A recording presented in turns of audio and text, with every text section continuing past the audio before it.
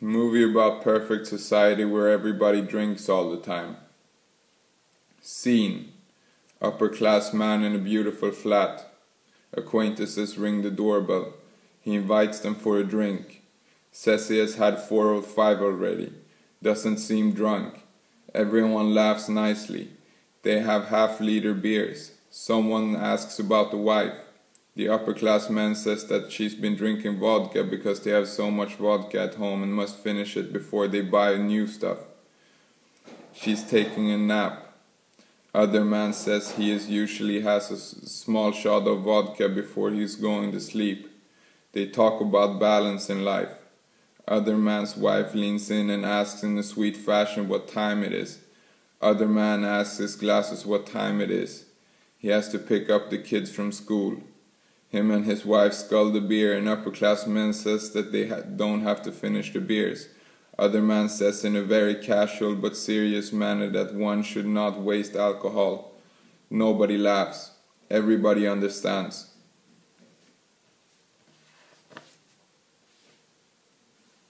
Scene: kids meet up. One is wearing the full pink Juventus kit. Everyone looks at him.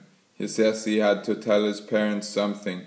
The other kids are surprised that he hasn't told his parents. He says his dad says that when his society makes it legal for minors to drink, he will be allowed to drink. The other kid says that his dad probably was drinking before he was of legal age.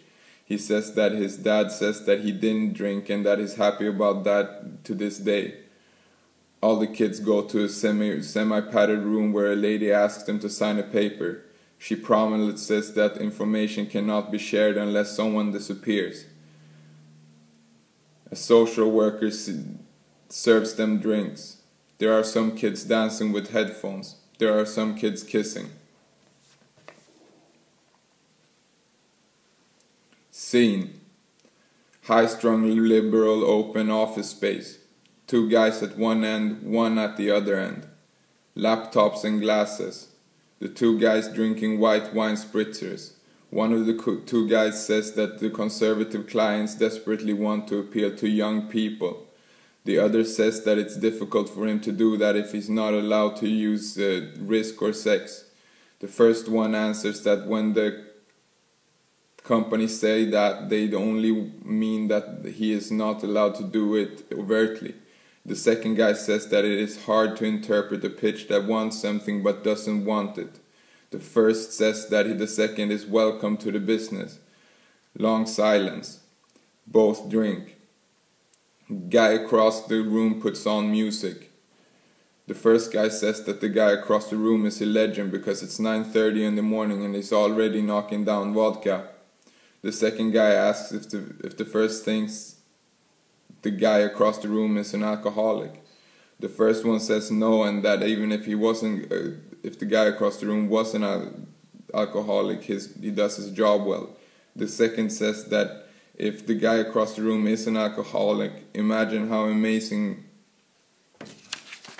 the guy across the room would be if he wasn't an alcoholic.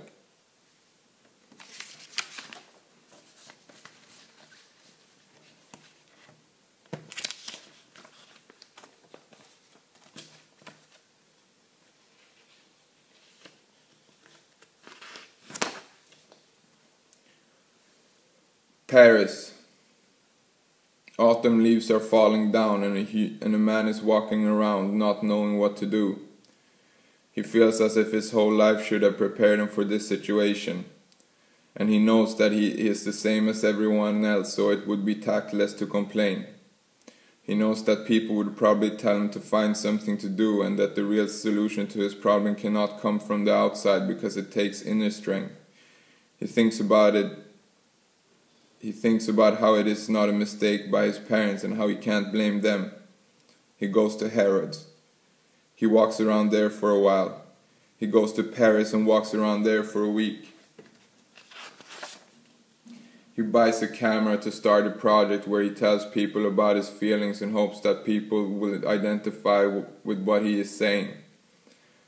Sometimes the people say they identify. It makes him feel like he is on the right track. Some people say that walking around with nothing to do is a luxury that very few people can afford.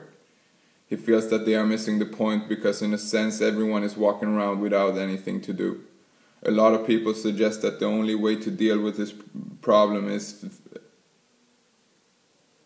facing it head on by getting rid of most of his possessions and reducing earthly pleasures to an unbearable level.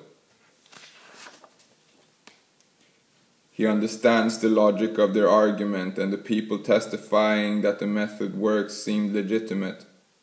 He donates everything he owns except the things he deems essential. A tatami mat, sleeping mat, a toothbrush, a bowl, a spoon, an electric stove, a small fridge, a pillow, a phone, 2 identical sets of clothing, a winter coat, a cup, a house, a computer, a pair of shoes, a picture of his mom and dad, a Harvard diploma, a passport, a driver's license, a wallet, a bank card, a pot, a lamp, a plant, a candle, a vase, a painting, and a guitar. He doesn't go out much. He systematically gives 2/3 of his salary to charity. He lives in harmony with the seasons and learns how to endure the cold of winter without heating and the heat of summer without air conditioning. He walks to anything that is below 20 kilometers from his house. He only has sex when he feels like it could console the other person. He grows an aura that he can't see himself but other people testify to. He leaves the city to live alone, sustaining himself on his YouTube channel and other donations.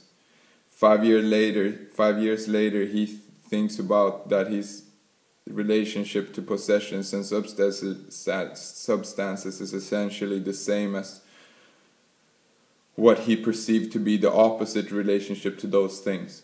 He thinks about his loneliness is not real loneliness because it stems from an ideological, symbolic meaning of loneliness that looks the same as monastic loneliness of Zen monks or great thinkers, but really is more of a set of imposed circumstances than the true representation of his inner state.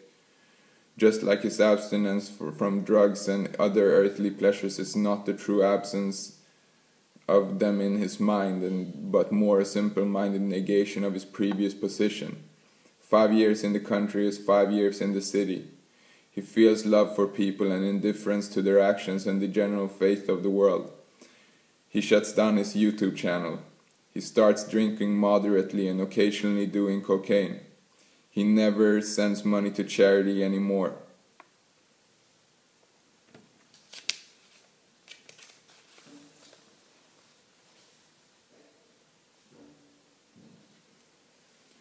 A man walks into McDonald's. A man walks into McDonald's and asks the person if she feels that... A man walks into McDonald's and asks the person that works there if she feels that she is really living or if what she is doing is surviving for the prospect of a possible future. She says that she doesn't know. The man says that she should say what she really feels. She says that it is none of his business and that she really doesn't know. The man asks if she eats the food at McDonald's. She asks if he wants to speak to a manager. The man says no. She says that she is going to have him speak to a manager anyway. He asks if the manager is there now. She says 1 second. She calls for the manager. The manager asks what she can do for her. She says that the man is asking questions. The manager asks what questions. The man asks the manager if the girl that is working there eats the food at McDonald's. The manager says that prices for employees are the same as for customers and that all employees get a lunch break on which they can choose themselves to eat something that they brought or buy something from the menu. The man asks which of the options the majority of the employees choose to do. The manager says it's different. The girl says that she normally doesn't eat the food at work. The manager asks what the man is doing and what it is for. The man says that he isn't doing anything in particular and wonders what the manager thinks he is doing. The manager says that the questions seemed crafted and that it seemed like the typical questions that an investigative journalist would make. The man says that it is funny that she noticed because he is in fact a journalist, although he isn't working at this very moment. The manager asks why he is asking the questions then. The man says he is a sports journalist and that he was just curious as to if people that work at McDonald's eat at McDonald's. The manager asks the man if sports journalists eat at McDonald's. The man says yes. The girl says that the man had also asked if she feels like she is really living or surviving for the prospect of a possible future. The manager says that is an angled question and that the workers at McDonald's constantly find this type of prejudice that stems from the wrongful assumption that working at McDonald's is a dead-end job.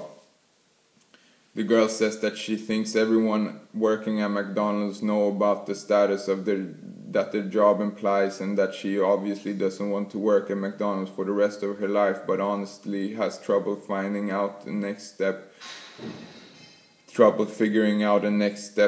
with things being what they are.